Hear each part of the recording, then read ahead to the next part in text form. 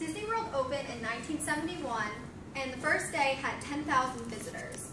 Today, there's 17 million people each year that visit Magic Kingdom alone.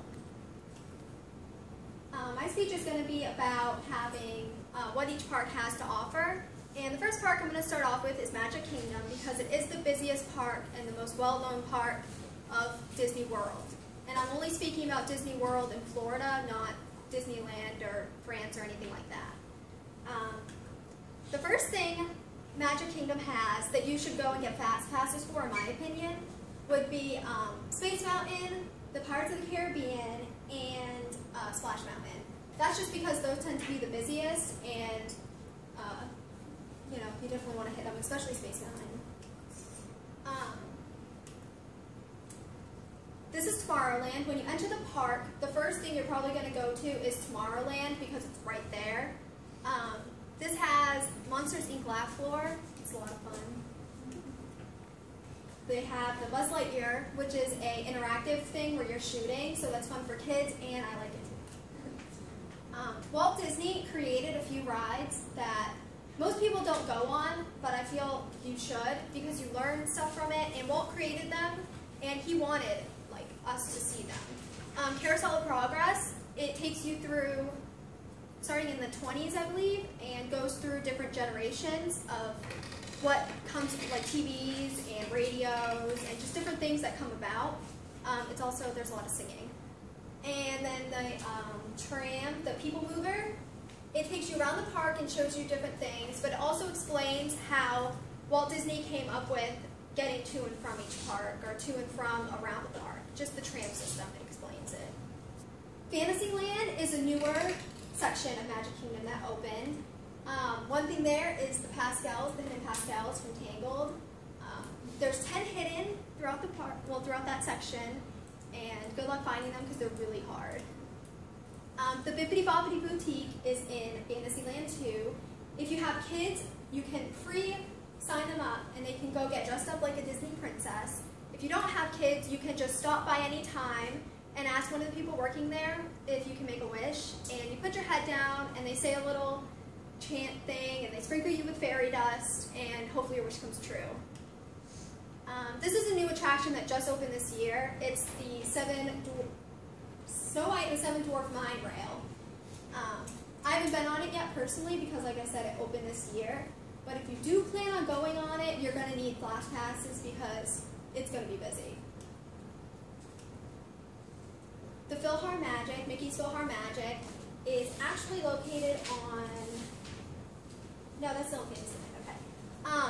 It's not a ride or anything, it's like a show. You get 3D glasses, but it takes you through Disney movies like Lion King and Aladdin, and it's interactive. They spray scents at you and water at you. So if you have kids or if you like Disney movies, you should definitely go see that. Liberty Square, there's the Haunted Mansion ride. Doesn't tend to be too busy anymore. And there's a ring hidden in the ground somewhere. I haven't found it yet, but there is a ring hidden in the ground to do with the wife who's going to get married or whatever. She threw it because her husband died. She threw it out the window and it paid in the ground. So they say it's by the pet cemetery there. I haven't found it yet though. Adventureland has the Pirates of the Caribbean ride. You can also get dressed up like a pirate if you're a kid, so that's fun. Some restaurants you should hit if you're at Magic Kingdom, my personal reference would be Tony's Town Square Restaurant. There's a little thing on the ground that has hearts, and then it has Lady and the Tramp paw prints in it, so that's really cute. And if you're on a date or anything, you should go there. For kids, the Crystal Palace is great. It's a buffet, and you get to meet with the characters. Their show at the end would be the Wishes Nighttime Spectacular. It's a pretty good fireworks show, and they also have different parades and Mickey's Dream Along with Mickey. They have the Dream Along with Mickey show, so that's fun.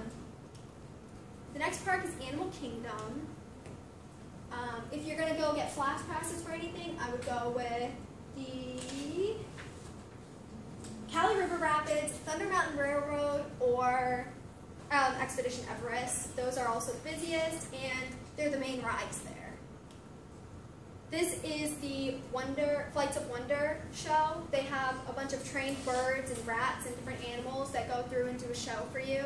So if you're into animals and seeing stuff like that, I would go to that.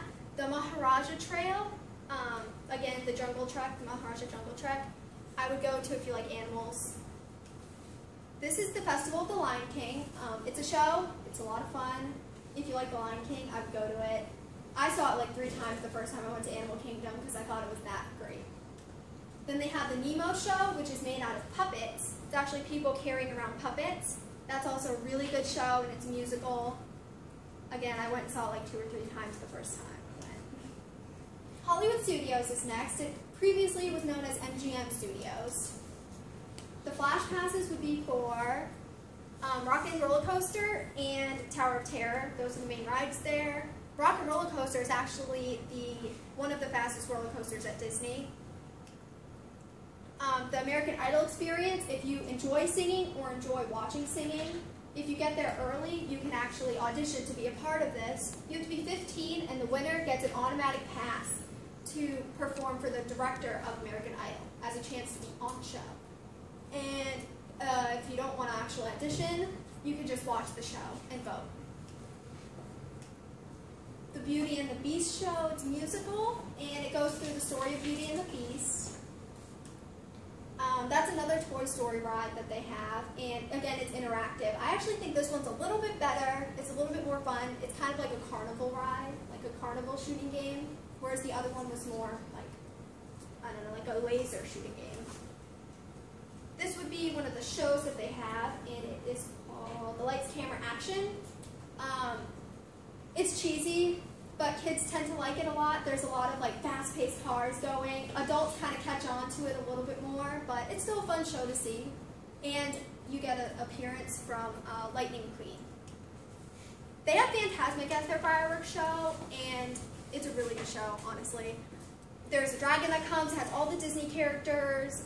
It's really good. If you're there, you should see it. I forgot to mention, but Animal Kingdom does not have a fireworks show due to the animals. And they close early. That's the dragon. Epcot is my favorite park out of all of them. Mission Space would be the one I recommend getting a fast pass for. This is oh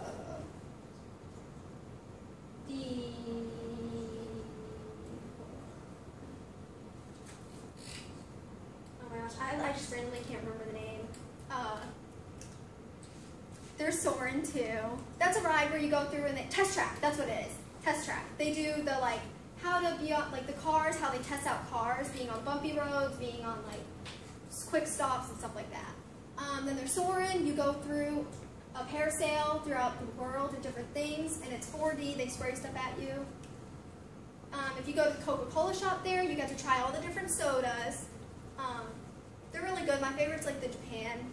The Italy one's really gross. It tastes like alcohol, but there's no alcohol in it. They also have a Nemo ride there that goes through a Nemo story, and at the end, you can see some like fish and stuff.